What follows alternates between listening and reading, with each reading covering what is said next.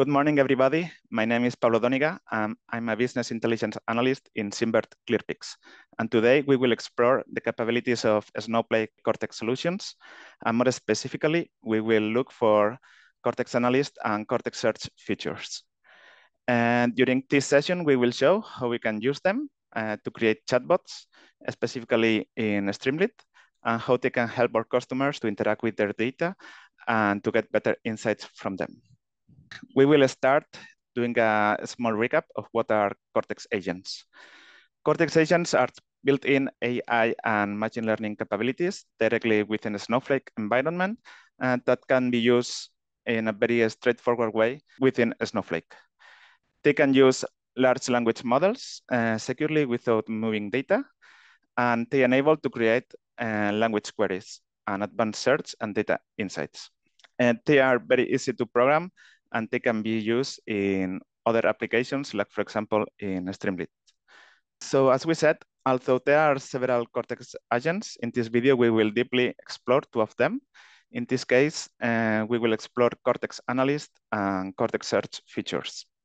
Cortex Analyst uses natural language to query data automatically. So we can use our natural language to create a query.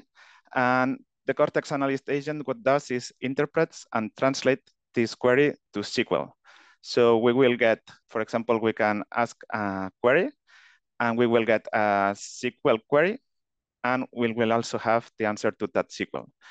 It works with a semantic model, so the only thing we need is to create the semantic model, and then we can directly use this Cortex Analyst.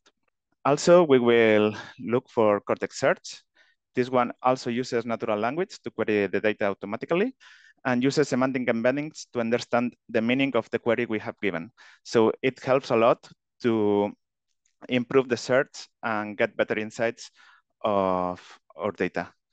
And the search text doesn't need keywords. So what it does is understand directly the meaning, and you don't need to always say the exact words that we are looking for.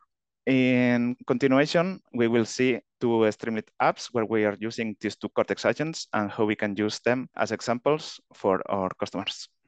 So now we will continue with the demo. For this demo, we will imagine that a use cases scenario where we have a customer that it's a library.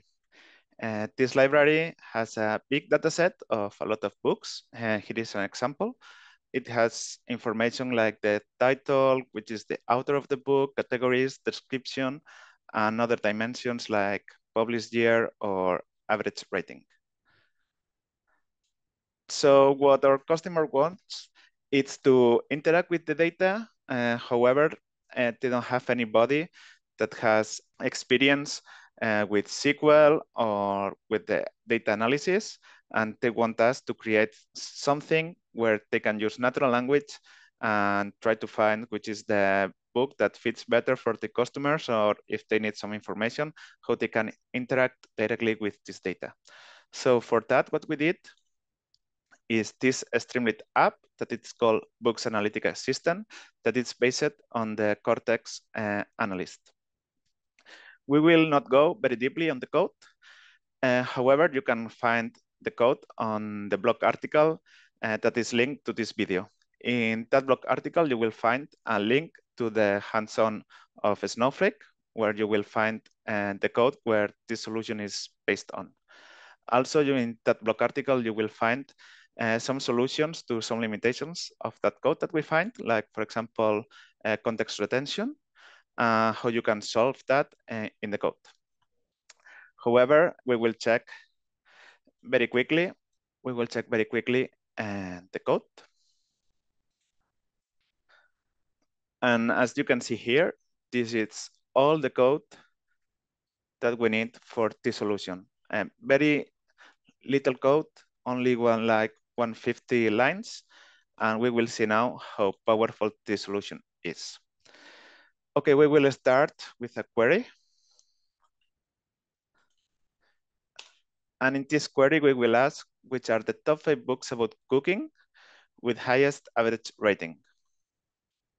And as we can see, we have a SQL generated here that gives us the answer that we were looking for. So very straightforward. We give a natural language query, and the Cortex Analyst interprets it as a generated SQL. So I think that from an analyst point of view, it's very nice that we have the generated SQL here, because we can see what it's doing here. If what we were looking for is that, in this case, it's correct, because we were looking for the category cooking. It already understood that when we went saying cooking here, it was already the category. It is not even necessary to say that we want category cooking. We have the correct answer here. Okay, now we will continue with a second query. In this case, we will ask to show the top 10. As we can see, we have here the top 10 by average rating for all cooking. And it understood the context from the previous question here. So we don't even need to all the time constantly asking for the same question on changing maybe only a few things. Here, only saying, show me the top 10, it already understands from the previous question, and it gets the SQL query and also the result that we wanted. And now finally, we will do a third query. This is a complex one. And what we are looking for here is for what is the most recent published book written by the author who has written more total number of pages across all books written by the author.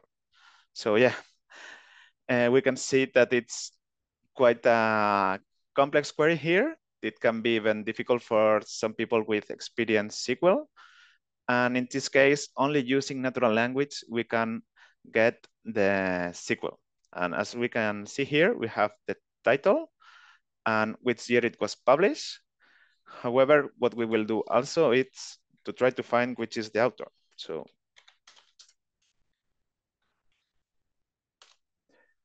now we will ask for the author of this book. And again, we can see that it is Stephen King, and it got also the context from the previous question. So very easy. You saw how little code we need and how easy it is to interact with the data and how easy it can be for our customers and how powerful it is to find the books and the queries that we desire. So we think that this could be a great solution to use. Note that we have already seen the Cortex Analyst Solution Streamlit app. We will go with the second Streamlit app. In this case, it's called Book Search Assistant. And what it does, it helps to improve the search of the description of the book. This one is using the Cortex Search Agent. And here we will go through again of the code. As we can see, it's very small code used, very similar to the Cortex Analyst one that we saw before. Again, we will not go deep on the code, but you will find it on the blog article linked in this video. Okay, so we will start with the first query. And in this case, we will ask to the app for a kid's book about Australia. So let's see what we can find here. Okay, so what we have here is two books. In this case, one is called Serena Smith and the Sea Serpent. And it explained that it's a novel in the Juicy Bites series for early primary school age readers and about a super smart girl who scares off a sea serpent in the Bluebird Point. And another one here that's called Adam Sharp. And it's also a story about a super spy who travels to Australian outback to investigate a mysterious TV station. So as we can see, both of these titles, it's very difficult to see that they are for kids and also that they are for Australia. So to create a sequel, it would be maybe a bit complex, and we will have to go with some important keywords to use in the description maybe. But using this Streamlit app, it completely understands what we are looking for, what is the meaning that we have given to our query.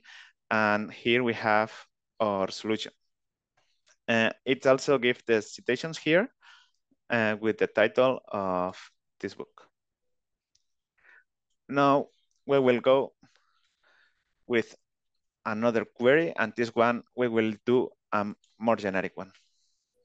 In this case, we will ask for 5 books where we could find dragons.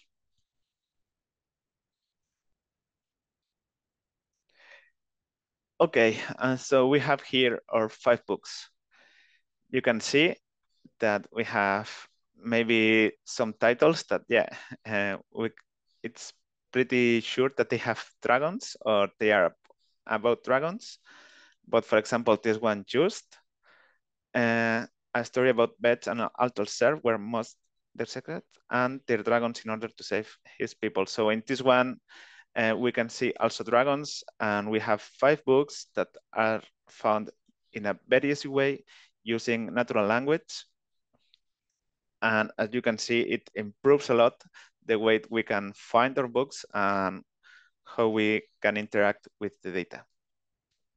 And finally, we will do a third query, and we will ask, and also else.